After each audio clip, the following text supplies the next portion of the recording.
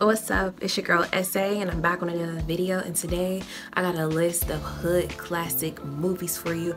These are some of my favorites. Let's get right into it, so make sure you like, subscribe, and comment, and let's go.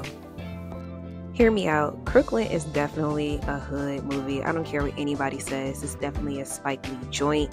It came out in 1994, but it really takes place in the 70s. It's one of those feel-good movies. I remember me and my cousins used to stay popping this tape in the VCR. It's one of my favorites. The soundtrack is off the hook. I would give this a 10 out of 10. Damn, y'all never got two things that match. Ham, no burger, peanut butter, no jelly, Kool-Aid, no sugar, and of course, Friday. Now, who does not love Friday? This movie is so quotable that I can damn near do the whole movie in my head. Out of the three Friday movies, the first one will always be my favorite. It's the most relatable to me, in my opinion. Ice Cube really put his foot in his bag when he really came up with this concept of this movie. You gotta love Friday, and you always gotta appreciate Ice Cube. State Property. This movie came out in 2002. In my opinion, it does not get talked about enough. Jay-Z was in the movie for like 3 seconds, but that's no here or there. This movie will always be a hood classic. Beanie Sigel is funny as hell because he's serious but unserious at the same time. It's either you gonna get down or you gonna lay down. This movie is a classic. I'm gonna give it an 8 out of 10 only because it really just made me giggle the whole time. 2001's Prison Song. This movie was always on BET. It's with Mary J. Blige and Q-Tip.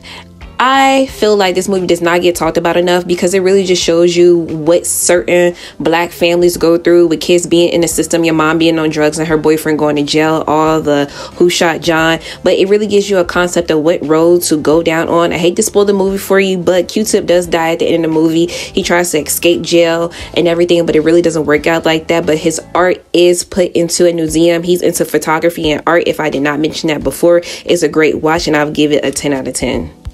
The Players Club. This movie came out in 1998. I got a lot to say, but I'm gonna keep it short and cute.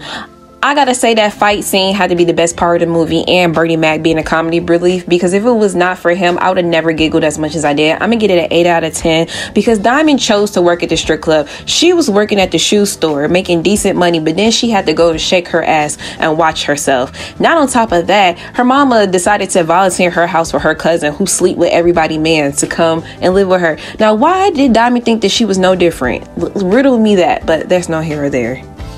Ving Rhames held this whole movie. So did Afri Woodard.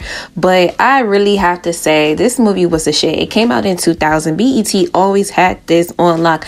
I got the bike holiday. Like, I know that's not funny, but that line will always be iconic. I want my damn bike back. Like, you gotta go watch this movie because this movie is gonna take you through all the emotions. It's gonna always get a 10 out of 10 for me. Like I said, this man did Holiday Hearts doing Baby Boy. Iconic. Like, iconic. I don't care if he wore the dress or not. He did the damn thing in this movie. BET always had this movie on lock. Baby Boy. 2001. This movie will always be a classic. Every time I watch this movie, I learn something from it. It's about 2 hours long. I really just realized that I can't picture Tupac playing this role because Tyrese does it so well that the fact that it's a comedy to me now is quite hilarious in my opinion. Like, and also Snoop Dogg being the protagonist, like with his long luxurious hair just flowing in the wind. Like, you gotta watch this movie if you ain't never seen it. Like, the older I get, the more seasoned this movie gets. 1991's Boys in the Hood. Doughboy was definitely a victim to his circumstances. Look how his mama talked to him. And then she also treated Ricky way better than she did Doughboy. He was bound to fail from the beginning. And I'll have to say that even though Trey was away from his mom, his dad definitely told him the code of how to do things, the code of how to be a man. And you can tell that Ricky and Doughboy did not get that. And it's sad to say that at the end that they both died. But like I said, this movie was always going to get a 10 out of 10 for me because it's things that happen in real life. 1992's Juice was incredibly scary. Tupac embodied Bishop so bad to the point where you would have thought that he was Bishop in real life. But this movie is hands down a great film. It's going to get a 10 out of 10 because It was really a crime movie, but then it turned into a thriller, and then it just straight turned into a horror movie. It really just shows you that everybody is not your friend. You need to watch your back. Like, the way that he hugged Raheem's mother at the repast is beyond scary. Alright, that pretty much concludes my list. Let me know if you want me to do a part 2. I appreciate you guys for watching.